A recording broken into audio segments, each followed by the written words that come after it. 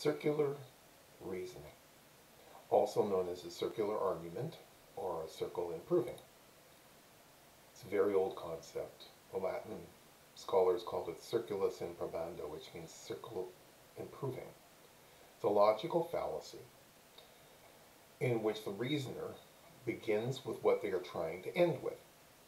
It's a defect in argument where the premises are in just as much need of proof or evidence as the conclusion.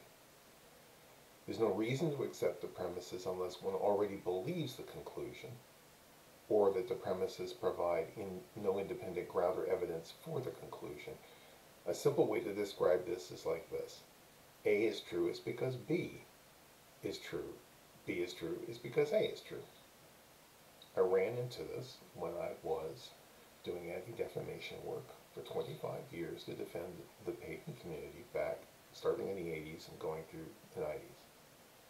How did it work? Certain religious and law enforcement people took the Protocols of the Elders of Zion, a famous forgery which first appeared in Russia in 1903 and has been thoroughly debunked.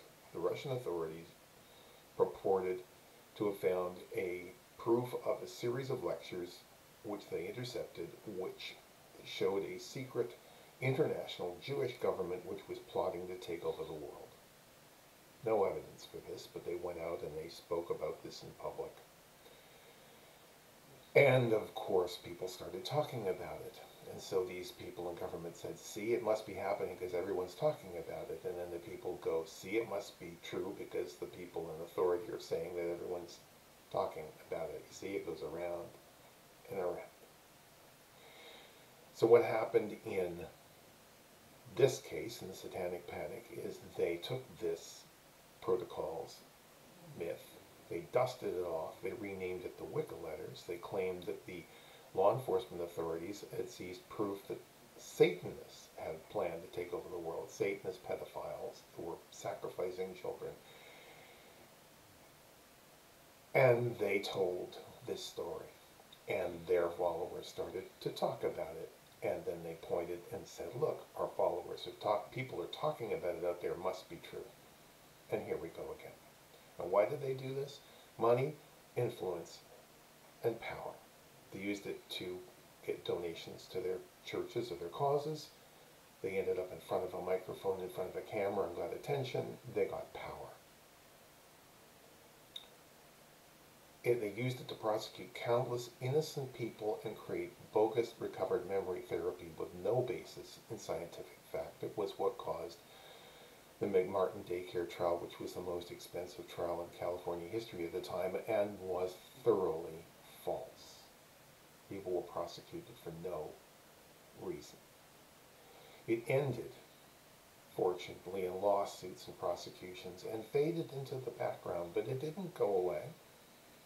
Now, take the same debunked myth, rename it QAnon, replace Jew or Satanist with Democrat or immigrant or Antifa or black.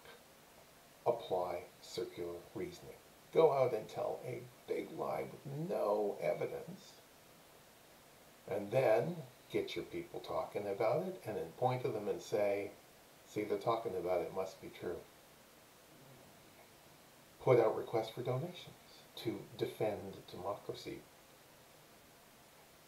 Stand in front of a camera and get attention. Use it to try to seize power. Look what happened last week at the U.S. Capitol. Now, fortunately, in all of the cases I've described, the majority of people realize that this is a fallacy and they know that there's no evidence for it. But unfortunately, what a lot of people do is to sit back and go, well, perhaps will go away. It's not. Unless you push back, they're going to try and run over you, this very vocal minority. So enough already. Circular reasoning is straight out of Nazi Germany. Goebbels used it. We can't allow people to keep doing this.